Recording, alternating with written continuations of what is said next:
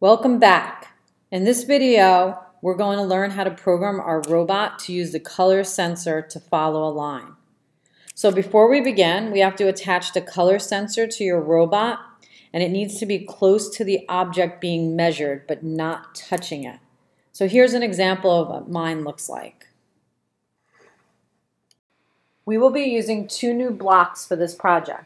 The color sensor, right here, which is located in the sensor tab, the yellow sensor tab. Here's the color sensor we'll be using. And we'll also be using a math block, which can be found in the red tab under the data operations. This will be the math tab the math block we use. But before we begin, we have to look at how to use the color sensor in this project.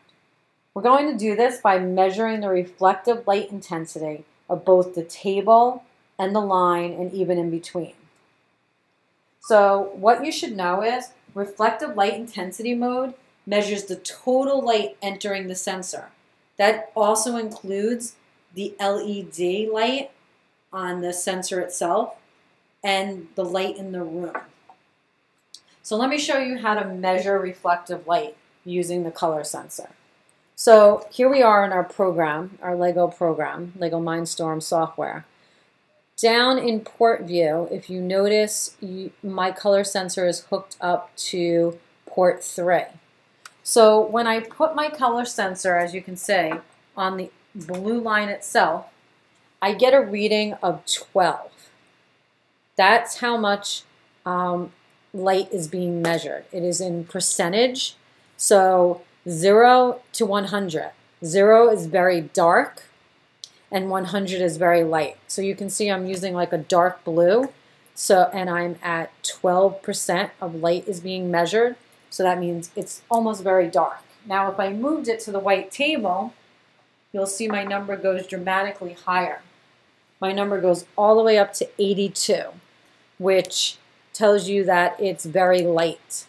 If I wanted to go somewhere in between, I can have it go to my color sensor sit in between the blue and the white, and it reads approximately 28%. So that's how you could read the difference in the light being measured, the reflective light being measured, and this will come in handy as we begin our programming. All right, let's begin to create our program. The first thing we need to do, like always, is we need to name our program. So let's name this program Following the Line. And then we're going to save our project. Let's do File, Save Project. Let's call this Color Sensor. That way in the future, if we do any other projects that require the use of the color sensor, we can save our program in this color sensor project. So let's hit the Save button. All right, so for this program, we're only going to use 4 blocks that will make the bot follow the line I created on my table. Okay, so the first block we're going to use is we're going to go down to the Flow Control tab and pull out a loop block. So let's attach the loop block. So we want the program to go on and on until we manually stop it, and that's what this loop block will allow us to do. Okay, the next block we need is a color sensor, and I told you in the beginning of this tutorial that if you went to Sensor, you could find your color sensor. So we're going to attach that inside the loop. And then we're going to need that math block we talked about. That's in Data Operations, and it's this one right here. We're going to pull this next, right next to the color sensor. And last, we need our Move Steering block, which is found in the Action tab. So we're going to attach that at the very end of our project. So the first thing we need to do is we need to work with the color sensor block. As I explained to you in the beginning, the way that we're going to have it measure the line in the table is through the reflective light intensity. We're going to have it measure it. So we need to change that in the color sensor block. We need to pull this down and we need to say measure by reflective light intensity, not by color and not by ambient light, by reflective light intensity. So as you can see, I changed it. So that's set up. So the next thing we have to work on is the math block.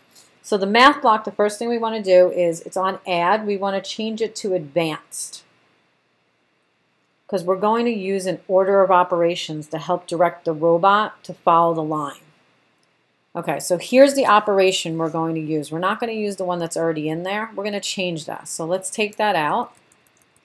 And the order of operation we're going to use is parentheses, A minus B, close the parentheses, multiply by C.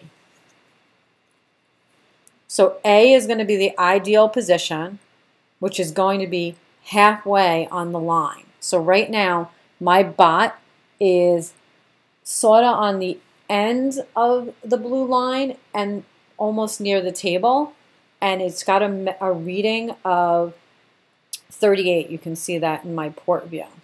So that's going to be our, what we call our sweet spot. So we're going to plug that number into variable A.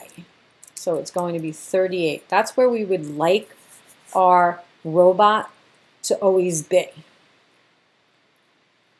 So for the B variable, we're going to use the measurements from the light sensor.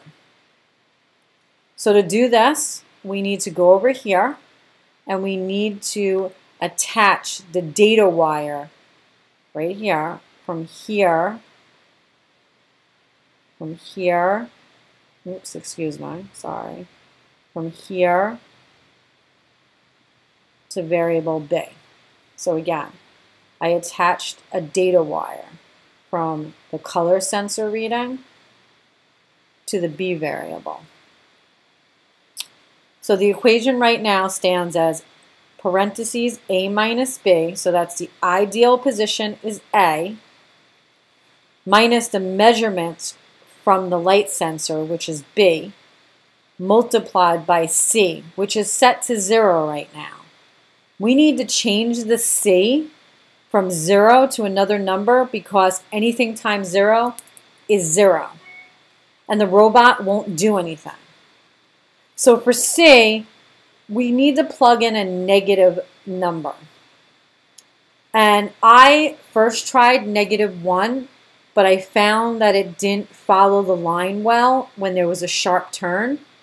So I needed to use a higher negative number so that it would be able to make sharper turns. So I ended up plugging in the value -3. You can try -1 and see if it will catch your turns. If not, try -2 and move your way up. I found that -3 was a good position for me to be in. So the only thing we have left to do is to change some of the steering in this block. So we want the motors to run continuously, so we're going to pull this down and choose on. And the only other thing I want to change right here is the speed. Right now the speed's set to 50, which is not, it's half the power of what it could be, which is at 100. But I want this to be kind of pretty slow so it can follow the line a little better and be able to take the measurements. If you did it at 50, it might not be able to stay on the line that quick. So let's change, it might get off the line a little. So let's choose 15. And the only other thing I want to do is I want to put a data wire from the sum to the steering. So here's how the equation looks. The ideal position is the variable in A, which is 38. And the measurements from the light sensor are plugged into the variable B. So let's just say the light sensor read 48. So here it read 48. We're going to plug in 48 right here. So according to the order of operations, we do A minus B first. So 38 minus 48 gives you a -10. And then we would do -10 multiplied by -3 would give you 30. because two negatives equal a positive. So our total would be plugged in over here, which would be 30. So 30 would go into our steering, the total, and if you have a positive number in your steering, you're going to turn to the right. Now, if my number came out negative, it would turn to the left. So we're going to take this information and use it to help us change the steering using the math block.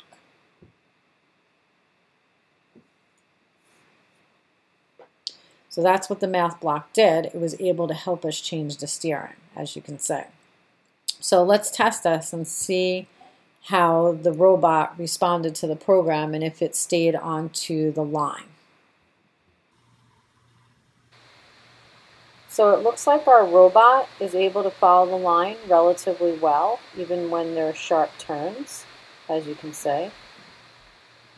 So I would encourage you to continue playing around with the program and maybe changing up different line shapes and seeing what else you can do with it. I hope you enjoyed this video.